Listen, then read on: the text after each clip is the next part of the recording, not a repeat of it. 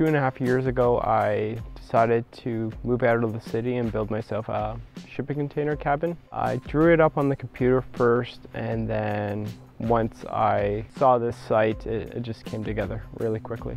The cabin is made out of 3 standard 20-foot shipping containers. I've done some modifications to them. You can walk through all 3 containers. This is my washroom. I had a roughed-in toilet that I never used. I used the outhouse instead. This was my bedroom,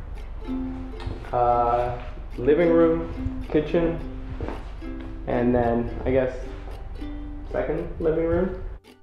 This is where I primarily spent all my time, either in front of the fire during the winter or most likely outside, enjoying the sun in the summertime.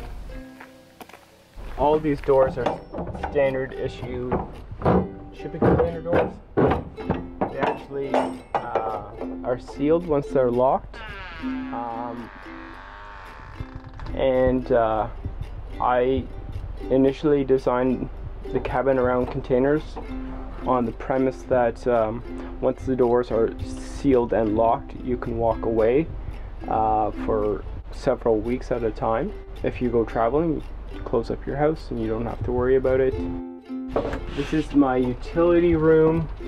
Basically, it was a propane-fired hot water tank that fed the in-floor radiant heat system and also provided hot domestic water.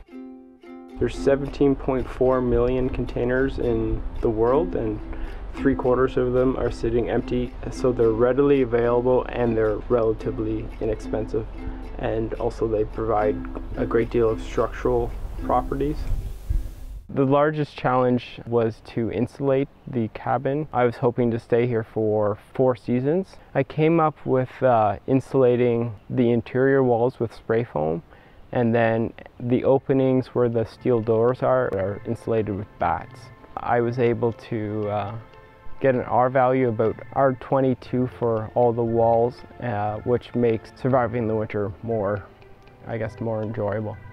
Water sources were an issue. My neighbors were kind enough to let me fill up my water tote, so I would either drive my tractor over and pick up the water or make arrangements and travel into the closest town and fill up my water.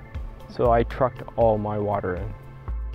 For the energy side, I designed a 2 kilowatt solar system. I used an outhouse as my primary washroom. After watching many people before me make tiny houses, I really liked the idea of downsizing and simplifying your life. By moving to a smaller space, it forced me to select what mattered in my life. I grew up around off-grid systems. My grandfather built his first hydro site in the 40s to power his house and his business, and my father did the same, and I wanted to do something similar, so I guess it's been in my family for 3 generations, so it just felt natural. I enjoy simple, well thought out things, and this incorporates a lot of my interests into just a smaller spot. I feel that being responsible and sustainable goes hand in hand with well-designed systems. My passion is design, and having a holistic lifestyle is also a passion of mine, and they marry very well. I just graduated from school, so I am starting my own business in the solar renewable energy field, trying to I guess empower people to do similar things that I've been doing. I lived in the house for 2.5 years, full-time. The cabin is 355 square feet. Most people would consider that small or tiny. To be honest, I didn't spend that much time inside the cabin. It's where I prepared, ate food, and slept, and then read most evenings. But when I was home, I'd be outside where I preferred to be, in nature. Living here by myself for 2.5 years was just me and my dog. Some people might have thought it would have been boring, or quiet. I was never bored. There was always something fun or interesting or new to discover or to learn. The time I spent here was kind of like meditation. It was a time to reflect on my life. So I really enjoyed my time here.